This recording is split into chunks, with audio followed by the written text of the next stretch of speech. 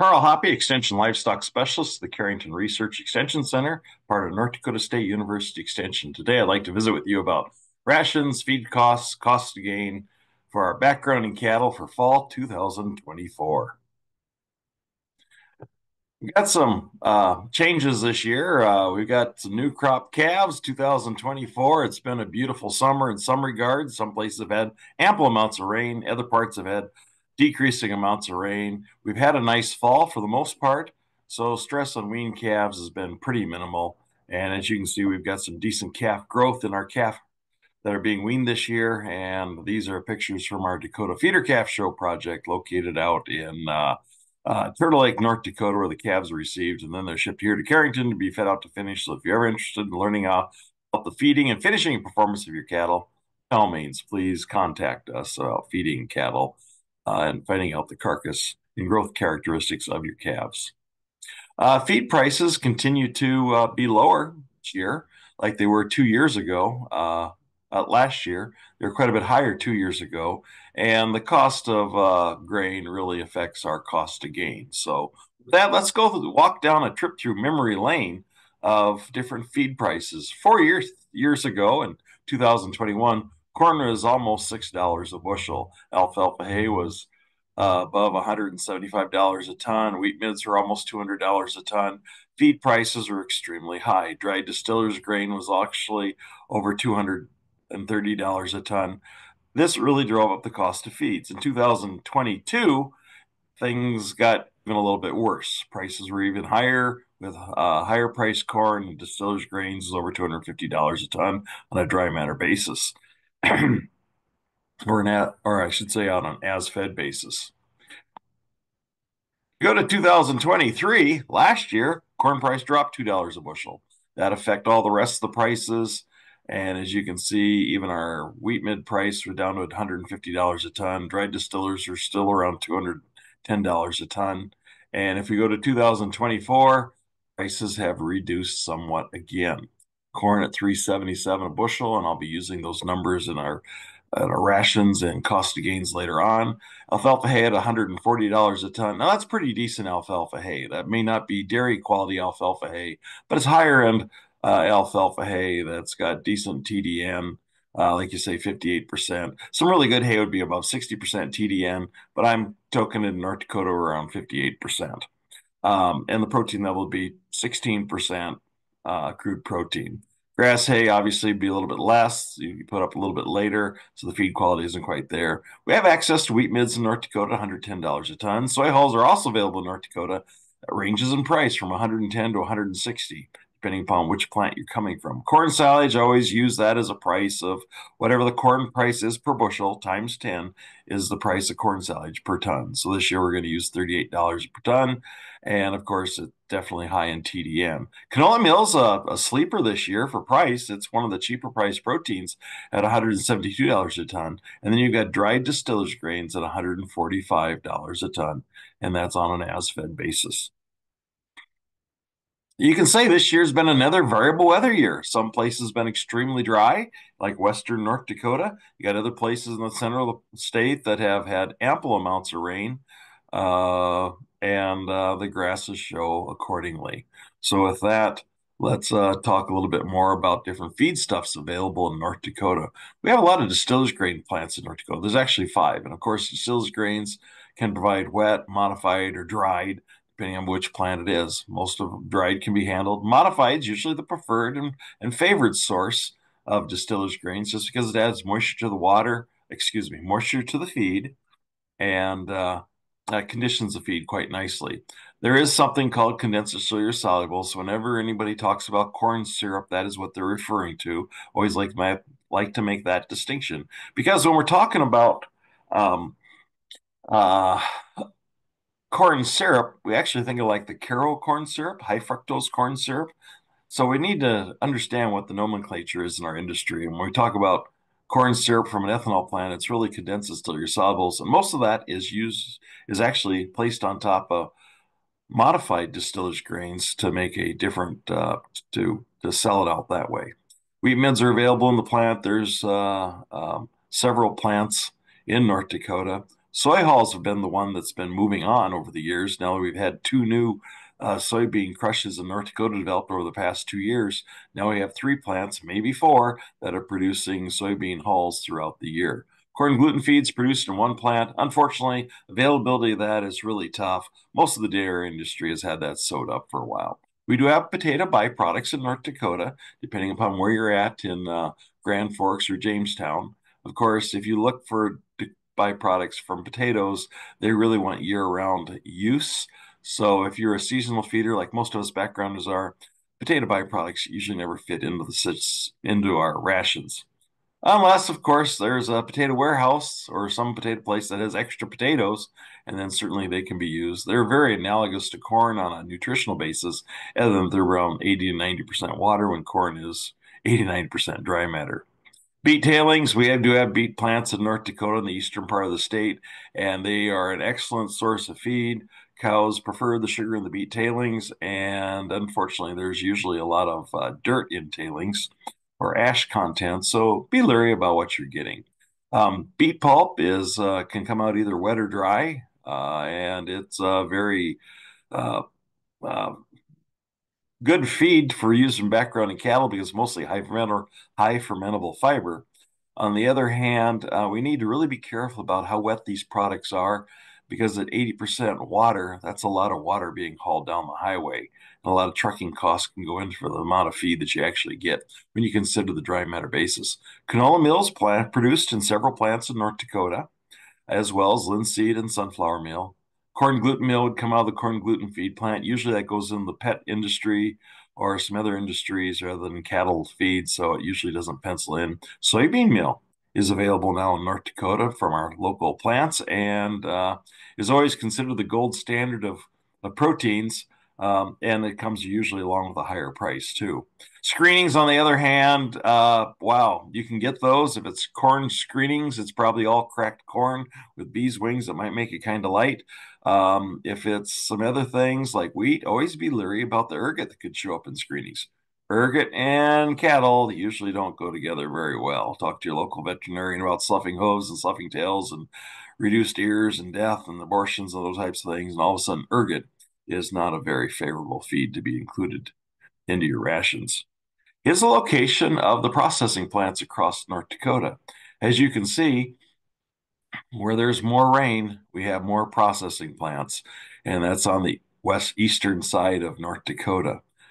Western North Dakota, certainly these feedstuffs can be trucked out west, although you have a trucking charge, which I usually ignore when I do these rations because everybody's trucking cost is different. But by all means, please consider trucking costs into your final farm delivery price of feeds.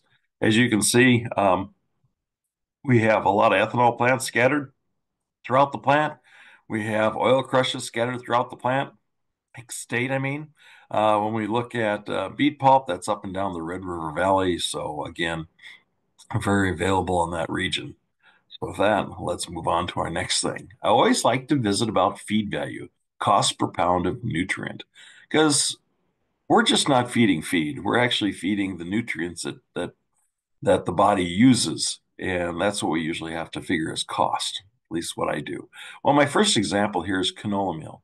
On a dry matter base, there's usually on a dry matter basis, it's 90% dry matter. So I've got two lines here. The top line is as fed, the bottom line is 90% dry matter basis. So that's on a dry basis. So crude protein on canola meal as fed is 38%. On a dry matter basis, it's 43%. So it's fairly concentrated in protein. Energy content of canola meal is less than what corn would be. It's around 69% TDN on a dry matter basis. So when I look at cost per ton, right now canola meal is $170 a ton. Our cost per pound is 8.6 cents. But if you do the math, and that would be take the cost per pound and divide it by 0.387, and you'd end up at 0.222. That's the cost per pound of protein. And then if we do the same thing except using the energy con value, you'd have a 0.13, or excuse me, 14 cents per pound cost per pound of energy. Looking down through this list, you can see wheat mids. When we look as a protein source, cost per pound of protein, well, let me back up and say on a cost per pound basis, wheat mids is our cheapest feed here. You can see the most expensive would be the protein source. Okay, on a cost per pound or cost per ton. When we look at cost per pound of crude protein, though, you see that canola meal is the cheapest source. So let's consider that for in our ration, our cheapest source of protein. Now let's look at the cost per pound of TDN. That's the energy content. Well, in this situation, wheat mince continues to be the cheaper source. Now, if you look at corn grain, that's pretty competitive with distillers grains at cost per pound of TDN. So why don't we just feed cattle wheat mince? Because sometimes we need energy in the ration greater than what the feed stuff in the ration can provide. So depending upon our rate of gain, we'll need to have we could have a wheat mint-based ration, but if we want to have a higher rate of gain, we're going to have to include a more energy dense feed with that to increase the rate of gain in the calves. So let's use an example here. We're looking at daily nutrient feed costs for cattle. Got a 700-pound calf. He's eating 3% of body weight. That's usually the thumb rule that we use. So he's got around 17.88 pounds of dry matter intake. Not quite. In order for him to gain well, he's going to need a 57 megacal ration or 14 pounds of TDN. And his ration should be 13% crude protein. Well, let's just look at the energy cost of the ration. In order to get that amount of energy, it's going to be 14 pounds of TDN at the energy cost used in the previous slide of 8.7 cents per pound. It actually costs us $1.22 a day in energy costs to feed that calf. Okay. Now we have a protein cost too. The calf needs 2.3 pounds of protein. If we figured out the protein cost, we used it from canola meal, it'd be 22 cents per pound. Per head, per pound is what the cost is. So the cost per day is 51 cents. So just on the surface, we say, wow, we spend a lot more money on energy than we do on protein. That's true. That's exactly right. Although there's something that's going on here, and that is when you buy energy, there's usually protein with it. So when you're buying corn, corn's just not 100% energy. There's 10% protein in the corn. So let's do some math down below here. We need 2.33 pounds of protein. But actually, when we buy the energy, we're getting 1.74 pounds of protein free, you might say, with the energy. So we really only need to supplement 0.59 or 6/10 of a pound of protein. 6/10 of a pound of protein times that 22 cents per pound of cost leads down to about 13 cents per day is needed in protein, additional protein. So as you can see in this example, our energy cost is 10 times more costly than the cost of additional protein. But a lot of times we're always focused on, ooh, that additional cost of protein, that's expensive. Now, when you consider what we really do feed the animals and the energy requirement that they need to grow is considerably higher than the protein extra cost. Don't forget water. There is a cost for water, whether you pump it out of a well or you buy it from a rural water supply system, and that's anywhere from 2 to 5 cents a day. But then again, as you look at this, when you're spending $1.50 a day to feed a calf, 2 to 4 cents in water or 5 cents in water really isn't that much. Well, let's talk about some feed concerns for the fall of 2022. As I always encourage you, test for nitrates when you're testing for feed analysis of the calf. Some of our hays might be high in nitrates. You never know. It could be excess fertilization of the pasture or of the hay ground, or it could be extremely dry weather that causes an accumulation of nitrates in the hay. It's always good to test to find out where you're at. It's a rather cheap test. Inexpensive, I shouldn't say cheap, but inexpensive addition to your nutrient analysis test. I talked about weeds and ergot. Be sure to limit those weed seeds for calves. You know, this isn't a cow, this is a calf. He's a new calf. He's trying to figure out how to eat without mom's milk and mom teaching him what to do. So providing decent quality feeds for the calf usually goes a long way to picking up appetite and teaching calves that eating out of a feed bunk is a good thing and they'll grow quite well for you. This year we had a lot of mature corn with good test weight, which actually led to kind of a problem here that we sometimes put up too dry a corn silage just because everything matured at the same time and water didn't hang on to the plants and we had some windy, dry weather. So whenever you put up corn silage that's lower in moisture content, that can always lead to poor fermentation. So be wary about that and look through your pile. It'll be feedable. I don't think it'll ever go to complete fermentation and end stage, but be sure to watch for mold and those types of things in your pile when you're feeding corn silage. Um, just a note on hay feed values. they're really variable between fields and actually between cuttings. You can have a first cutting that looks really good if it was cut early, or it looks really poor for nutritional value if it's been cut late. So when you look at things like relative feed values, the day of cutting, just a few days in cutting can make a big difference on the performance, on the feed value of the feed. This year, again, we have lower feed costs, but we do have high-priced calves, so the two kind of work together with each other. Our feed costs are 40% lower than it was 2 years ago. Our calf prices are quite a bit higher than it was 2 years ago. We do have adequate supplies of feed. Freight costs probably about the same as they have been in previous years. And the grain price obviously is lower, probably due to a national abundant supply. And of course, when grain prices go down, the price of our hay is also decreased too. So hay prices, when some people have been asking what hay prices are, and when you tell them that's lower than what they expected, they kind of are concerned because you just have to explain hay prices follow corn price. Do be realistic though on the expense to call hay. It is very expensive to move hay around the state. So if you have a local area that is has a lot of hay, your hay price is going to be low. If you're in an area that doesn't have much hay production, obviously your hay prices are going to be higher. Here's some rations. I got about 12 rations to go through here, and there's a theme that goes with each, but here's an example. If you want 2 pounds a day gain, it'll take a ration that's about 13 pounds of hay for a 7-weight calf and 7 pounds of wheat midds. And that'll meet its protein and energy needs. You can see where the gain is going to be 2 pounds. The feed cost is going to be 46 cents a pound. That's the cost per pound of gain. That's going to cost you 92 cents a day. If you want to pick up the gain, we got to increase the amount of grain and a little bit better quality hay. So rather than 13 pounds of grass hay, we're going to give 6 pounds of grass hay and 4 pounds of alfalfa. And then we got to give them more feed total, which is 10 pounds of wheat midds. So we're trying to get more intake into them, and they'll probably eat more because it's more digestible feed. So we got 2.6 pounds per day gain. Our, as you can see, our NEG is now a 45 ration rather than a 35.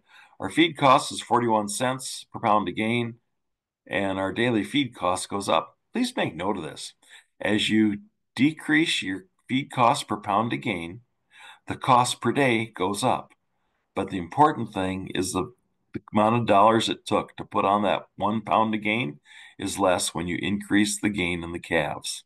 So let's look at 2.8 average daily gain in calves. A little more grass, a lot more wheat midds. You got to add in some limestone because wheat midds is really high in phosphorus and we don't want urinary calculi to show up. So we got to add extra limestone, which carries calcium. So our calcium phosphorus ratios are now balanced. And we're doing 2.8 pounds per day gain. As you can see, our mega cal, this ration is a 47. Feed cost is 35 cents per head per day with $1.01 feed costs. So it helps to go through these rations because you see for a little bit more gain, not only did we spend less dollars per day by figuring out what our ration needs to be, but we actually ended up with the lowest feed cost per pound of gain. And it depends if your calves can handle 2.8 pounds per day gain without getting too fleshy. So let's go to another ration. Here's one alfalfa hay and corn silage. You got the king of forages and the queen of forages mixed two together at that amount for a calf, and we're getting around 1.8 pounds per day gain. And if you go over the NEG, that's a 38. Feed cost is 62 cents per pound of gain, or 1.12. A little bit higher. That's because wheat midds are really priced low this year if you can get a hold of them. Okay, let's go to another ration.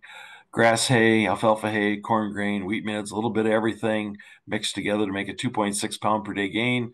Look at our feed cost per pound of gain is 42 cents, and the cost per day is actually a penny less than what the alfalfa hay and corn silage ration that I just visited about. Now, if you want to pick up our gain to go from 2.6 to 3 pounds average daily gain, as you can see, the ratios of the feeds just change a little bit. The feedstuffs remain the same, just the amounts. Grass hay at 4 pounds rather than 6. Alfalfa hay remains the same. Corn grain goes from 2 pounds up to 6 pounds, and wheat midds decrease from 8 pounds to 6 pounds because the wheat midds, even though they're cost competitive, they don't have the energy content needed to afford that 3 pounds per day gain. So we got a 50 megacal ration. You can see our feed cost is up, but our cost for putting on that weight gain is actually less. So when you're putting on 300 pounds of gain, you've actually got less money stuck into that 300 pounds of gain using this ration than you would the previous ration.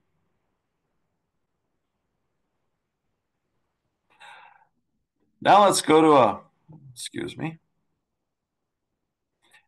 an alfalfa hay corn grain ration. This is so we put up alfalfa hay and we can buy corn grain. So if you feed 13 pounds of alfalfa hay and 7 pounds of grain, we get 2.3 pounds average daily gain.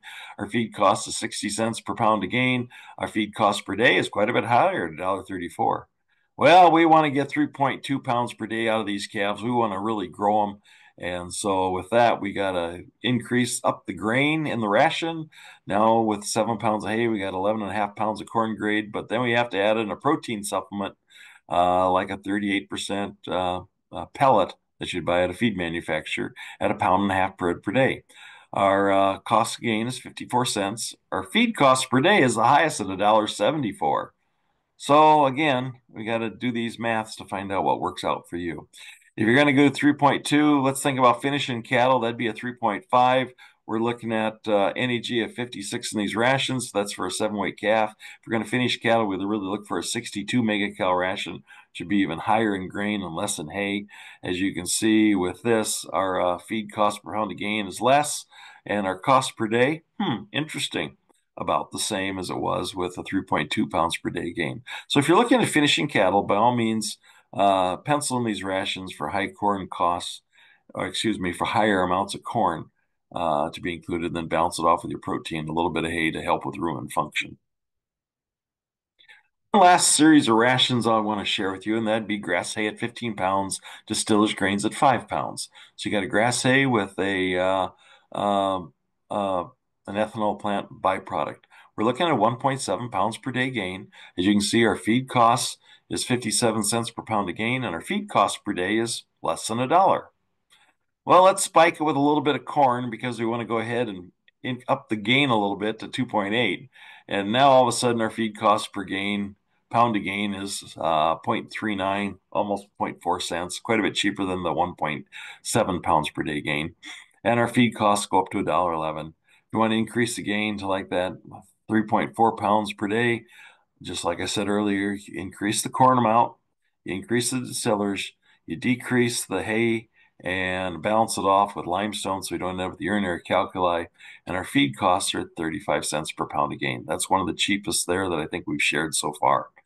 So with that, lots of different rations, many different ways to feed your cattle. By all means, please talk to your nutritionist or your extension specialist and visit about what type of rations could have.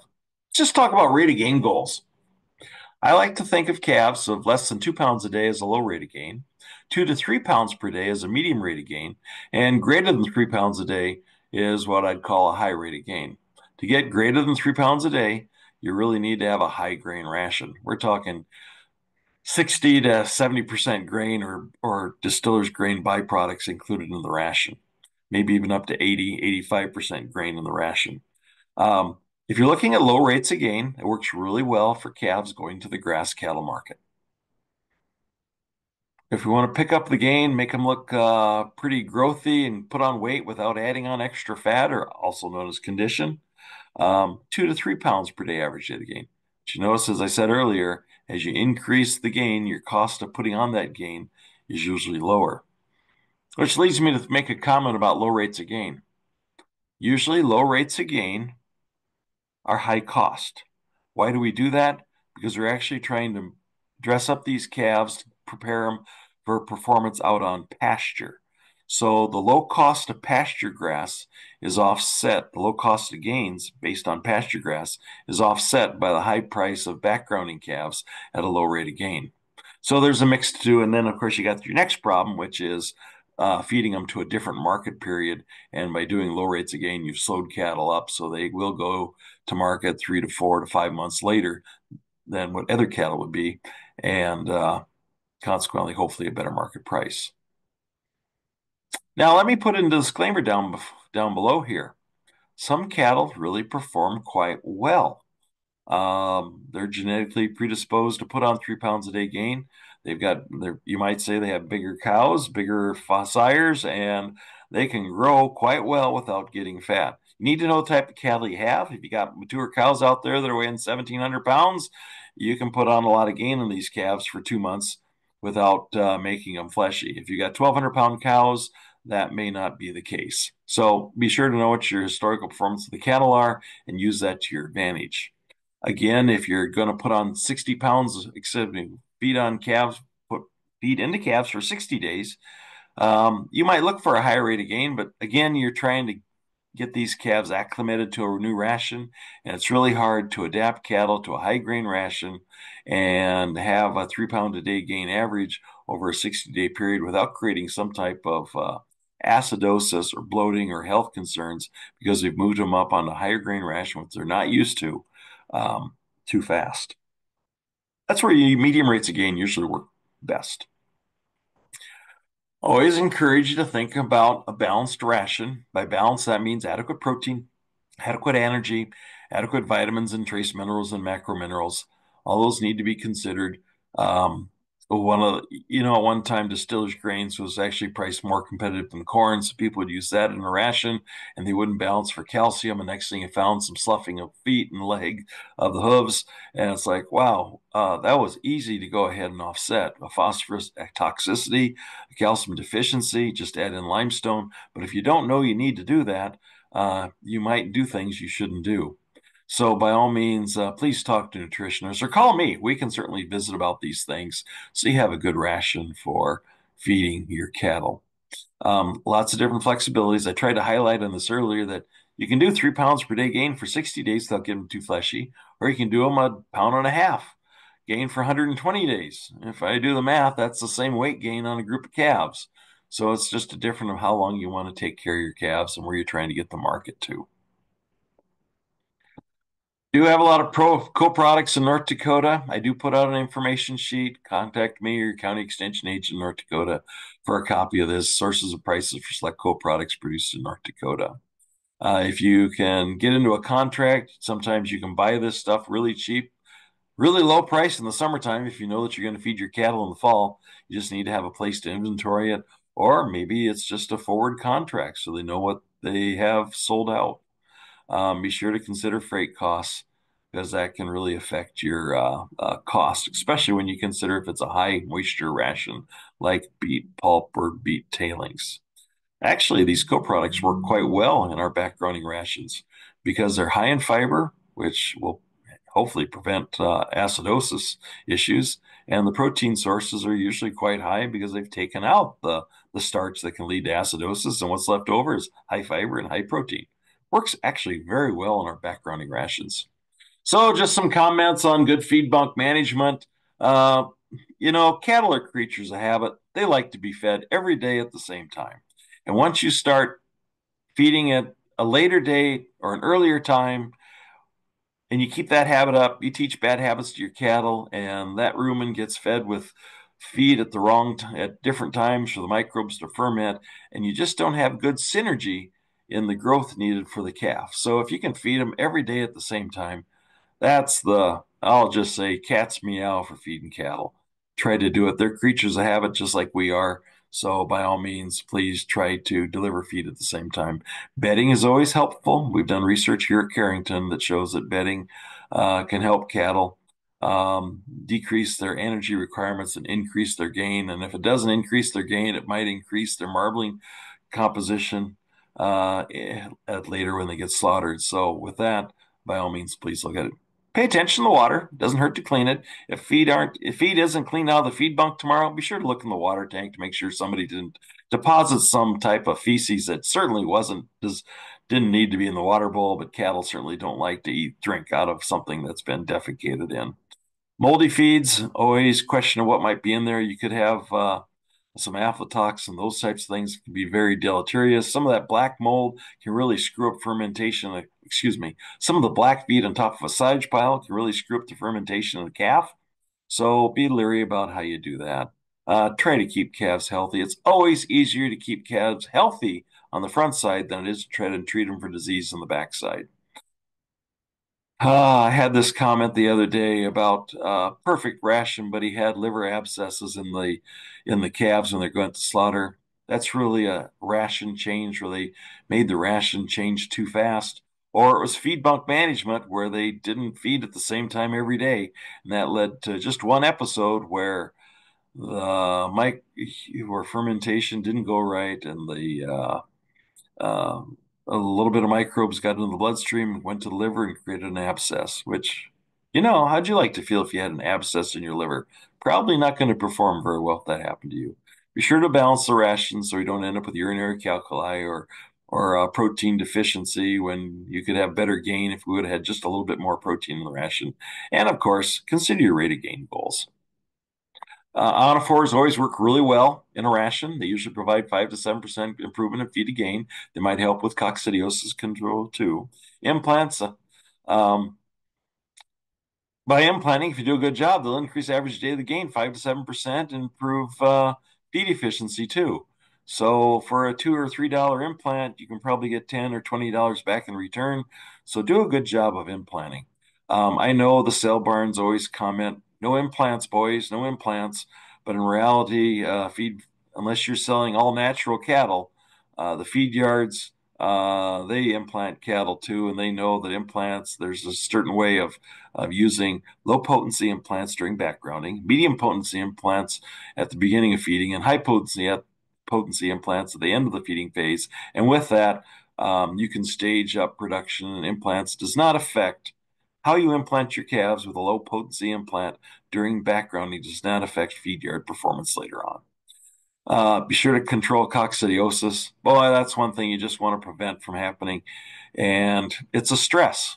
When you have too much stress in your cattle, you can end up with a coccidiosis outbreak. Usually you see it with bloody scours, but they can be nervous cocci as well. You can feed dequinate in the ration to prevent it from happening, or you can feed amprolium to help prevent, or for treatment, if you do have it. I just like to say, only give cattle one stress at a time. If there's a weather stress, don't wean them. If there's a weaning stress, hopefully don't do it during a weather outbreak. If you're going to change rations from one ration to a higher energy ration, that's another stress. If you're going to commingle cattle, that's another stress. I always get a kick out of, so you have coccidiosis outbreak can happen when you have a 30 below weather change. I say it's 30 below for 2 days. That's a stress on calves. It's cold. They're not used to it yet. And surprisingly enough, about 3 days after the onset of the stress, coccidiosis outbreaks can occur. Again, it's stress related. Maybe they need more bedding, a little more attention paid to them. So let's just summarize all this by saying feed prices are lower this year. Average daily gains, as you go higher, the cost of putting the gain on usually is lower. You have lots of ration options. It all depends upon the feed resources that you have available. Co-products are really available in North Dakota. They're higher in protein, higher in fiber, work quite well in backgrounding rations. And by all means, please consider good feed management leads to good calf gains or low cost calf gains. So, with that, Karl Hoppe, Extension Livestock Specialist, the Carrington Research Extension Center, thank you for listening to this video.